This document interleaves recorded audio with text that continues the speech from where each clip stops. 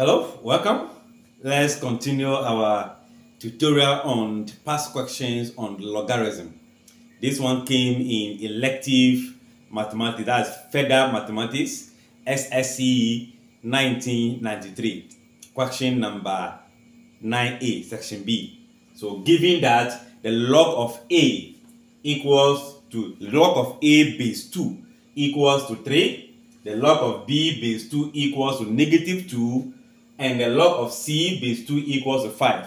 We have to evaluate the log of 8 times the square root of A exponent 5 times B divided by C exponent 3 all to the base 2. We have to simplify this or evaluate this, looking for the value. Now, if you look at this carefully, we can solve it in two ways. So in this episode, I'll use the first method, then use the alternate method in a subsequent video. So let's get into it.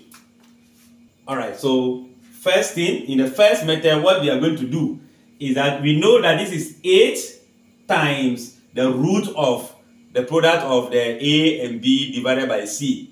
So if that is the case, multiplication is addition. So we are going to separate this in terms of that addition, meaning I'll be having the log of 8 base 2 plus the log of the root of A to the power 5 B C to the power 3 all to the base 2. So we know we are having base 2, so we can express 8 in terms of base 2 and an exponent, meaning the log of 2 exponent of 3 base 2, 2 exponent of 3 give rise to 8. Then plus, in the case of this, a square root is also taken as what? A power of half, meaning I'll be having the logarithm of A to the power 5 B C to the power 3 base 2, all of these raised to the power what?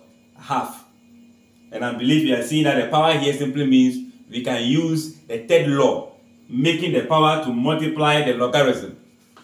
So in this case, this 3 is also going to multiply to give us 3, the log of 2 base 2 plus the half is coming to multiply the log of A to the power 5 B divided by C to the power 3 base 2.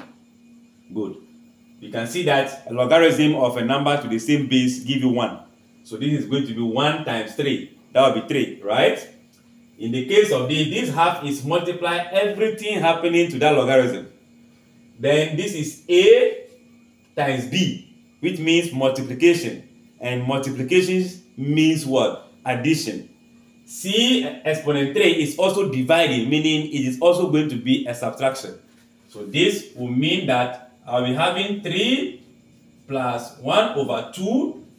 Then the whole of this become, let's just say, the log of A exponent 5 base 2 plus log of B base 2 minus log of C exponent 3 base 2, all multiplying the square, the half. Don't forget, multiplication of these two means addition of the A and B. The division with the C means what? The subtraction. So you can see that we have isolated all of the values you're looking for. You can see we have log A, which is having this. You are aware that this 5 can come forward to multiply. This 3 will also come forward to multiply, to give you only log A base 2, which will give you 3. So let's rewrite that as 3 plus 1 on 2. The 5 is coming to multiply the log of A base 2, the log of B base 2, minus the 3 is coming to multiply the log of C base 2. So now we can do our substitution by saying that log A is 3. So this is going to be 3 plus half multiplying 5 times 3. 5 is multiplying log A, which is 3. Then we have plus log b, which is going to be negative 2. So negative 2 minus the log c is 5. So these 3 will be multiplying 5, or still multiplying our half. Let's maintain the first and the half. Let's see what happens in that bracket. You know, this is going to be 15, right? 3, 5, 15. 3, 5, 15. 15 minus 15. That will be 0. So we left with only a negative 2. So this becomes 3 plus half of negative 2 will give you a negative 1. So 3 plus negative 1 will give us 2. Meaning the evaluation of this will give us 2. I guess you follow through with the laws of logarithm, bringing them to bear. We can be able to solve this question without ease. Alright, share this, like, comment, and come back to watch the alternate method, how we are able to arrive at the same answer with a different format. Thanks for watching. Bye-bye.